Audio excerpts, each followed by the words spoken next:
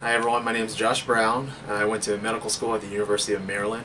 I'm originally from Pensacola, Florida, and I'm excited to start my radiology residency here at Emory.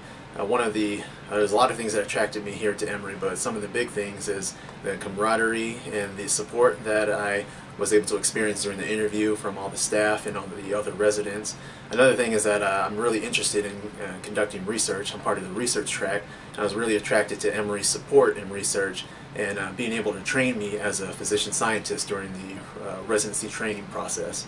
I've been very interested in radiology for as long as I can remember.